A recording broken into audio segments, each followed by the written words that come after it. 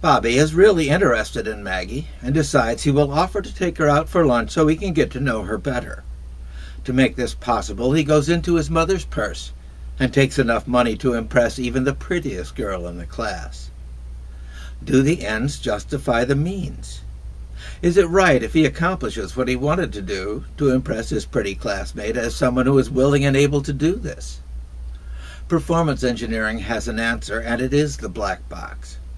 He has a valued result to gain, and that is to get his young classmates' attention focused on him.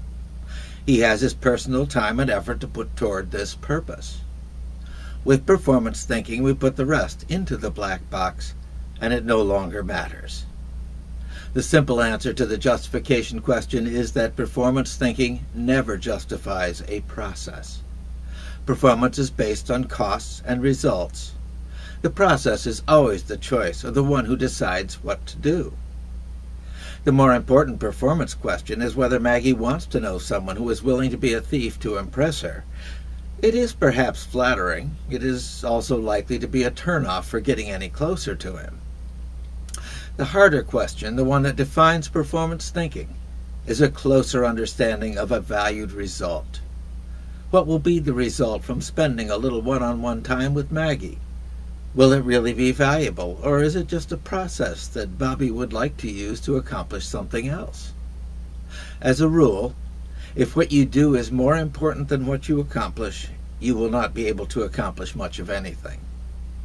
Education, including gathering knowledge and learning things to do, is valuable only in increasing your potentials for success. It is not education that has value. It is you who become more valuable because you are educated. Education is a process. Put that process inside the black box and lock it away from sight. What matters is the time and effort you must put in to receive the benefit of education, and the impact that this education will have on your future, on what you will then be able to accomplish. As a teenager, you are in a time of change.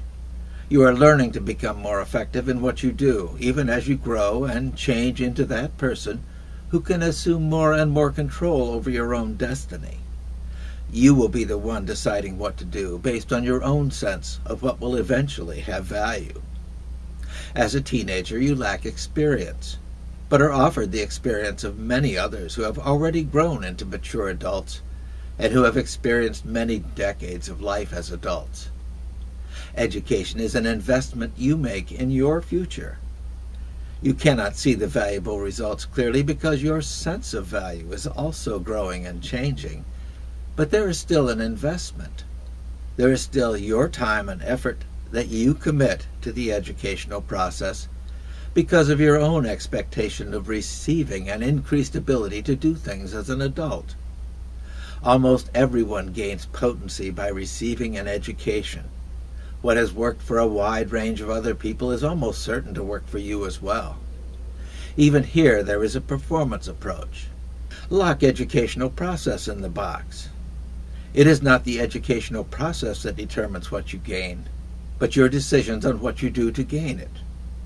You were fed education as a younger child, but now find yourself with some choices on how much time and effort you commit, and what you do to receive what education provides.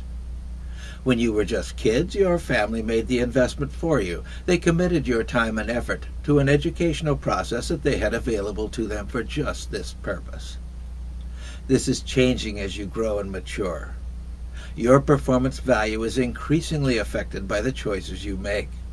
What you receive will not just be based on lessons, class participation, or even listening to teachers. These are just processes.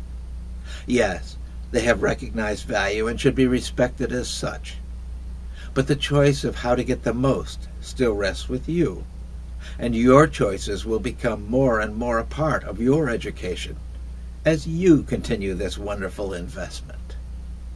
What value will define performance for you? Your choice to seek new value will always be your personal decision, and you must be the one who has something to accomplish. Nobody else decides this for you.